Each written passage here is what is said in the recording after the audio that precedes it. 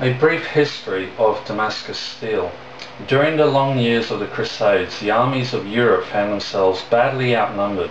Not only were there more Saracens than Crusaders in the Holy Land, but the armies of Islam were much better equipped. They rode sleek, swift horses bred for the hot desert climate, wore a chainmail light enough to provide them maximum mobility yet strong enough to stop European blades, and used weapons made of steel so well forged that it bent under pressure without breaking, yet hold an edge so sharp it could cleave a man in half with only the force behind one arm. What was the secret of the Near East? Is forging guarded so well by swordsmiths of Syria. The steel was called Damascus Steel, a term used by Crusaders to describe the metal used by artisans and swordsmiths of Damascus in Syria, just east of Beirut. These metalworkers, particularly during the Middle Ages, were famous for their ability to hammer and temper wood steel into fine and supple blades. Wood was not a type of steel, but rather a way of transporting and forming steel by casting it into shape of a flat cake. Wood steel is described as early as 400 BC by Aristotle. The iron in wood steel was processed in bellows charcoal furnace by heating together magnetite, iron ore and charcoal. Non-metallic impurities were then removed from the iron by repeated hot working, called forging and folding, and the metal was formed into massive blocks called billets. The final product, wood, was made by removing any excess carbon from the metal through reheating the blocks to a temperature just below melting point. Carefully hammering, shaping and treating of the metal by Damascus armourers produced a steel so perfect that the sword blades could bend from point to hilt without breaking or warping, and could also be honed to a very sharp edge. Persian swords were renowned for this high quality metal, making use of what in Persia was called watered steel. It was called this because the surface alternated with bands of dark and light wavy lines, just like watermarks. This strong, beautiful amalgam of iron and carbon was the forerunner of Damascus steel as we know it today. The watered effect of Persian and later Damascus steel was achieved by forging the blades from steel containing very high proportions of carbon. The dense, dark areas of the blade surface were the residual carbon marks, whereas the lighter areas were formed by particulates of bonded iron carbide. The contrast was very often enhanced by acid etching. The surface colour of the blade could also be altered with the careful application of different chemicals and by repeated etching. Steel manufacturing was carefully studied and documented by Islamic scientists. Their texts were available to swordsmiths throughout the Islamic world, who guarded their secret jealously. Damascus steel was especially valuable because it combined hardness and elasticity, and would hold an edge for a long time. Though steel manufacturing has expanded and improved over the centuries since the Crusades, Damascus steel remains one of the most prized of blades metals in the world, outdone only by the invention of modern day stainless and carbon steels. Alright guys, I'm doing this video just to show a YouTuber viewer who left a comment saying that my bushcraft Damascus knife was not a Damascus knife. Now his exact quote was, "That's not a Damascus blade." And I asked him, "Can you tell me why you think it's not a Damascus blade?" And his reply to that question was, "Damascus have like etched blades. That's not. It's just like a weird blade." So I don't think this kid actually really knows what a Damascus blade is. So I thought I'd do this video just to prove to him that my bushcraft knife here is actually Damascus steel. And I should know because I made the bloody thing.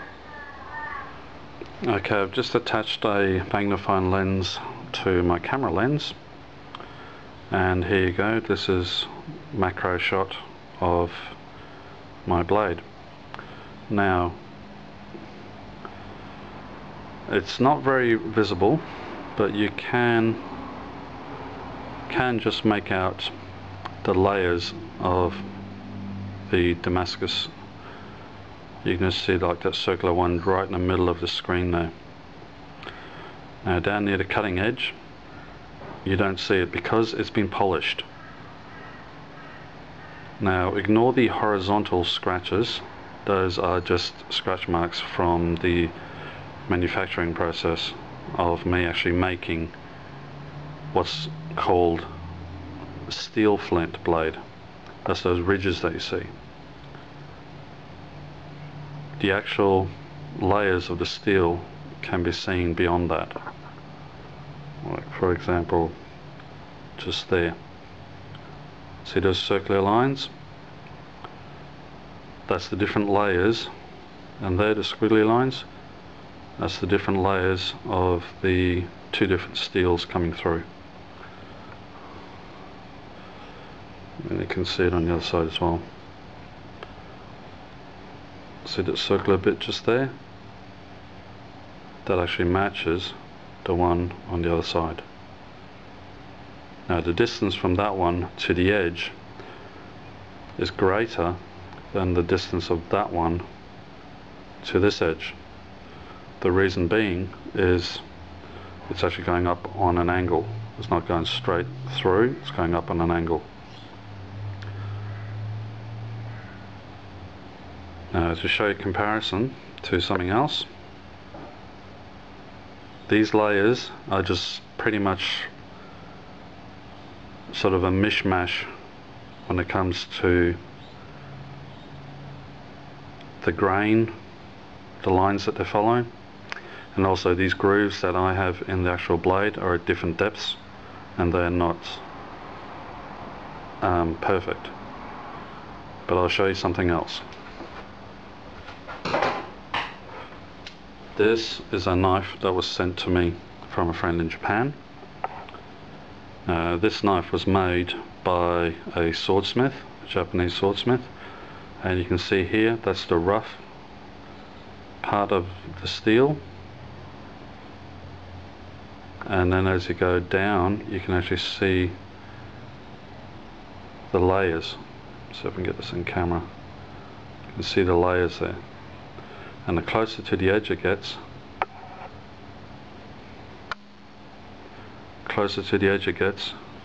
the more polished they are. So they're less visible.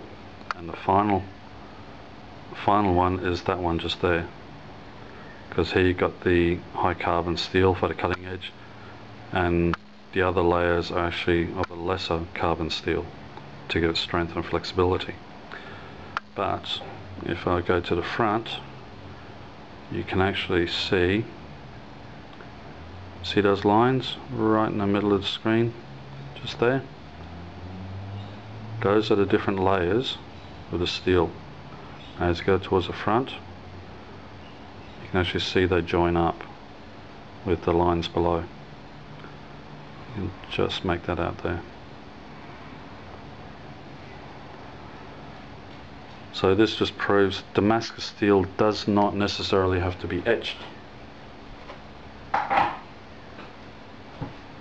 The etching process that some people talk about is just used to highlight the different types, the different layers and the different shades of the steel. So what I'm going to do, even though I don't like this particular knife of mine to be etched, because what you're actually doing is you're roughing up the surface, which there's a greater chance of moisture being retained. I prefer mine to be polished, that way it repels more water. What I'm going to do is I'm going to quickly etch this for you so you can see the difference. Okay, what I've got here is a bottle of ferric chloride, which is an etchant solution, and I'm just going to apply it with some cotton buds.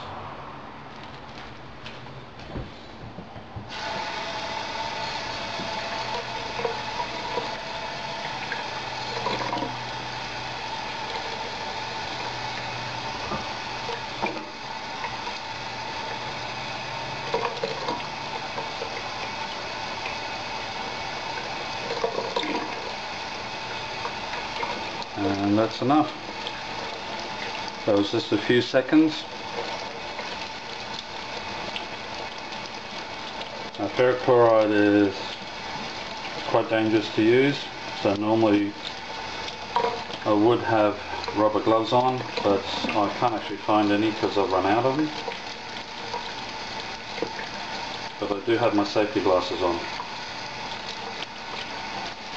Right, I'll show you the comparison now. Okay, here we go.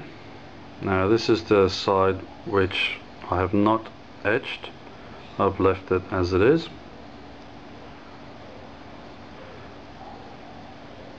And that is the side that I have just etched. As you can see, it shows up the two different steels. The higher the carbon content, the darker the steel.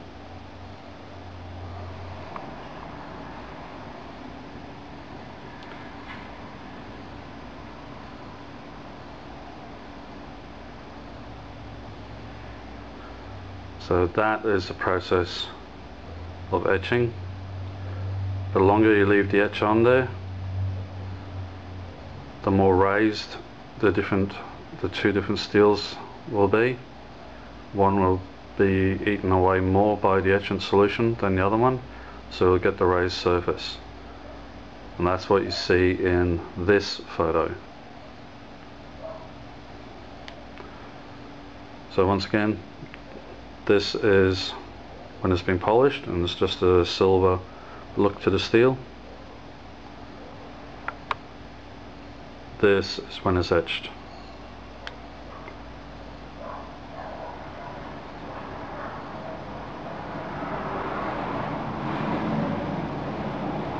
So yes, this bushcraft knife of mine is Damascus steel. I hope you learned something from this, and I hope people watching don't be too hasty when leaving comments. If you don't know what you're talking about, just move on to the next video, please.